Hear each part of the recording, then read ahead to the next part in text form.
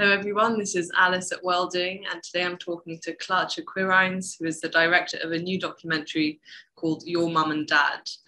So it's a documentary about overcoming family grief and trauma and about the impact of intergenerational trauma, so how things get passed down from parents to children. So hi Klaartje, thank you so much for joining me. Well, thank you so much for having me. And so your film was, if I understand correctly, initially an exploration of someone else's experience of therapy. So what made you turn the camera on yourself and your own family? And I got a diagnosis of precancerous cells in my breast, and I, I was really touched in a existential way, and started to have these really weird dreams, and then you start to think about your own youth and who you are, and and when I had an operation actually in New York, I started to write a diary that I later, shared with my editor. And he said, well, this is the film, you really have to turn the camera onto you. And I was very reluctant because I really did everything to avoid it, basically. And to every time I would say to him, I know I'm going to interview my mother, but I didn't do it because it was so painful. It's a very human intuition not to go to the areas that are really very painful. You want to do everything to avoid it, basically. So I wasn't any different, but every time I forced myself to do it. And so what did you learn about yourself throughout that process then? Every time I see the film, I'm learning something new about myself. That sounds weird, but that is really the effect of the therapist. Every time I think, oh, I never thought about this, that why did I do all these risky things in my work? Why did I get so excited to go to Kosovo with a bunch of gun runners? And then he really made a connection between what happened with the child of my parents, the death, and me. And so so every time I see something different in the film. So it's not, I think it's an ongoing process, basically. And that's probably what therapy is. Yeah, for sure. Because this moment you're speaking about with your mother is very moving. There's a moment where she refuses to speak about the death of your sister in front of your daughters, her granddaughters. And I wondered about the impact, thinking about it now, what impact do you think that silence had on your family? And then what impact has it had now that you're able to talk about it better? I think it had, of course, a tremendous influence on me and on who I am and the work I do.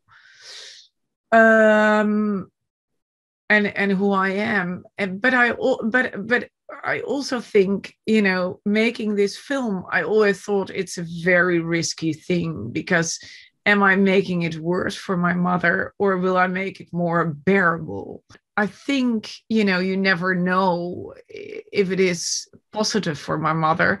But the thing is that after the film was screened in the theaters in the Netherlands, my parents would, I would go out for lunch together with my parents, which was quite unique in itself, because I never, I don't see them that often together.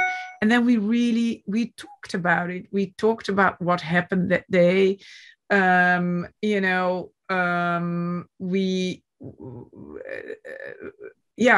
Both of them, without crying, could talk for 45 minutes about that day. And I think, and that is really what it did. It became more normal to talk about it. So it became something that's part of us, instead of something that was very scary and that was something that we needed to keep outside our lives. So in that sense, I think it's very positive. And obviously the film as well is about intergenerational trauma, the effect of parenting. And I wondered about, what were the hardest things you had to confront about your own experience as a parent with your teenagers? Well, it's funny because I was, this question came up during another interview, and I asked my daughter, how did you experience it, or what did you get out of this? And she said, well, I learned something, about you and your family, but then she said something so sweet. She said, it makes me understand you a little bit better. And I didn't ask what parts of it, but I do think that sometimes, I am sometimes not very, how would you say that? Like, patience with small things. And although, of course, you need to do that because that's also parenthood, but I was so, I grew up with, the notion that, you could never really complain because there was always something else that was far more dramatic, or, so, I mean, not that I had suppressed my feelings because, when I was really sad because of love, or, my mother would be always there. But think sometimes it's, it's hard to really to sometimes have empathy for things that I think that are not so dramatic. That's maybe what I want to say. Okay. Yeah, that makes sense. And have you had your own therapy experience? Yes, I did when I was in my, late 20s, I would say. I always, whenever I had a boyfriend, I always got extremely bad eczema. So, really, really bad. And so I went into therapy for that for, I don't know, a year or 2 years or so. And I think it did help me, although, maybe I wasn't really ready at that time. So now more open for it, and you also want to look critically at yourself and really think, okay, what is it that I can do better in terms of, maybe being a better parent, or maybe being a better partner, or, daughter, or whatever, or friend. For sure, because that's the other side of therapy, isn't it? There's, coming to peace with things that have happened, but there's also self-development. Yeah. Makes sense. And the stories are kind of in the film, they're so unique, as it always feels when you hear someone's first person experience, but you're also left with the feeling that they're everyone's story, really. We can all resonate with what it means to be part of a family and all of the kind of joy and pain that can cause. And I was wondering, what was the message you were trying to convey to viewers? Well, I think the most important thing for me is, although I'm always very attracted to very dramatic stories, I would say, I think the most important thing is that there is always hope.